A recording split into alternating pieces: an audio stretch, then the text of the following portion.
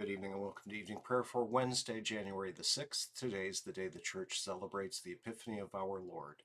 Hopefully this works without any problems. There might be a delay getting it uploaded because the power has been going on and off all day here.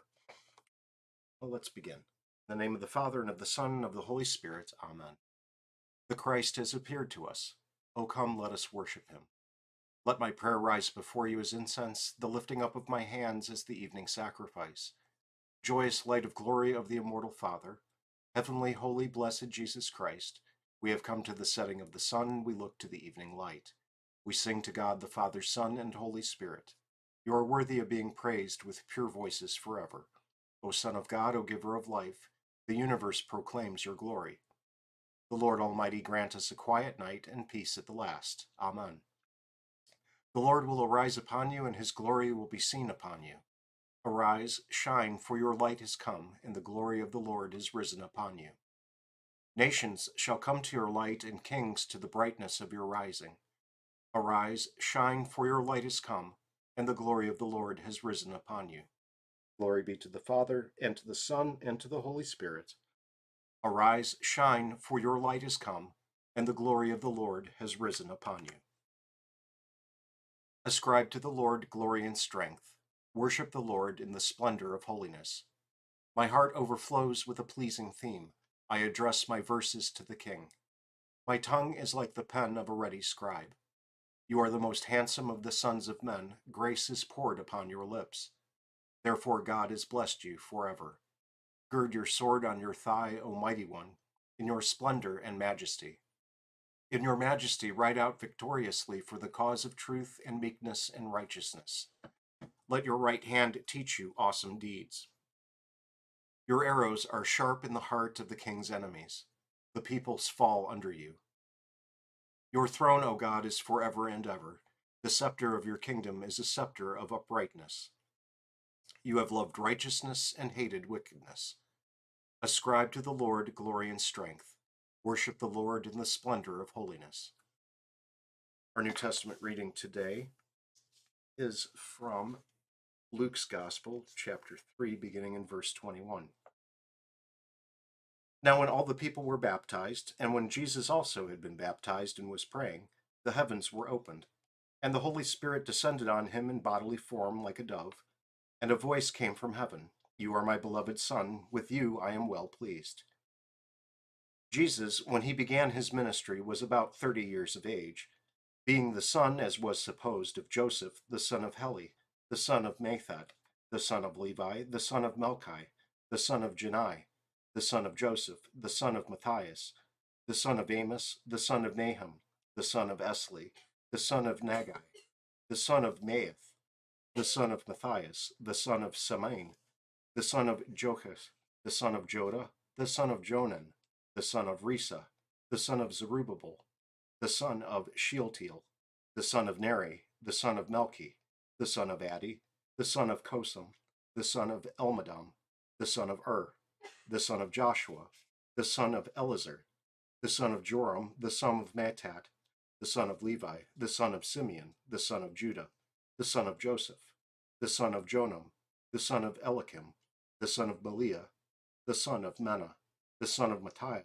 the son of Nathan, the son of David, the son of Jesse, the son of Obed, the son of Boaz, the son of Salah, the son of Nashon, the son of Aminadab, the son of Admin, the son of Arni, the son of Herzon, the son of Perez, the son of Judah, the son of Jacob, the son of Isaac, the son of Abraham, the son of Terah, the son of Nahor, the son of Serug, the son of Ru, the son of Peleg, the son of Eber, the son of Shelah, the son of Canaan, the son of Arxheped, the son of Shem, the son of Noah, the son of Lamech, the son of Methuselah, the son of Enoch, the son of Jared, the son of Malahiel, the son of Canaan, the son of Enos, the son of Seth, the son of Adam, the son of God.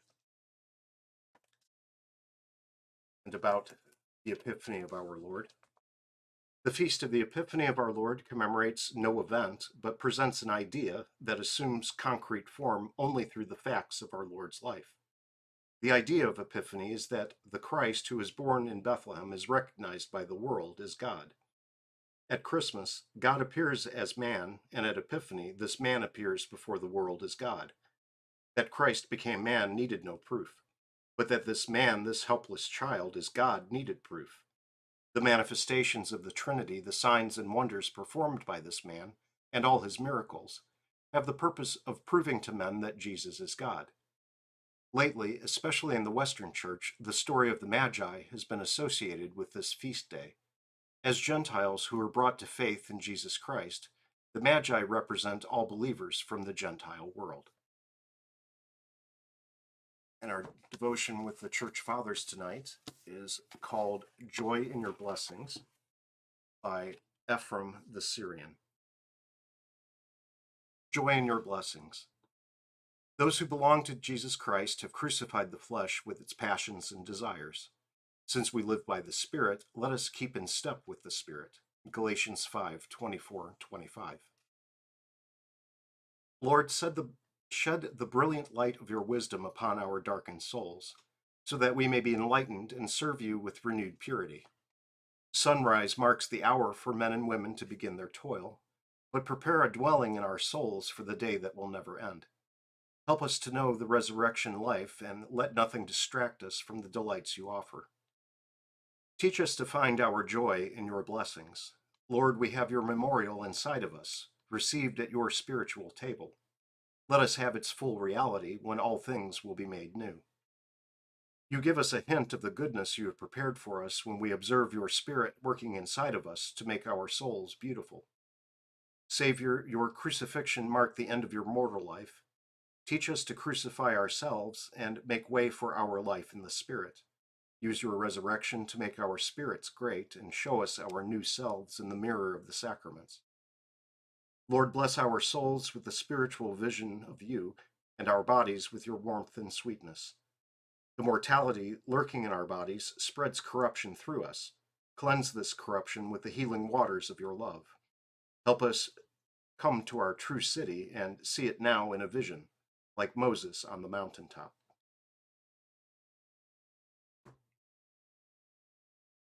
And as always, our Wednesday prayer is the shorter litany.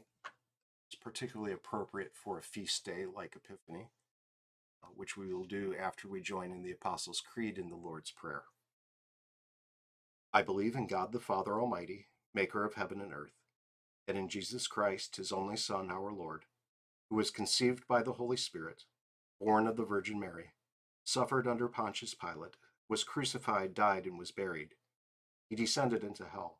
The third day he rose again from the dead.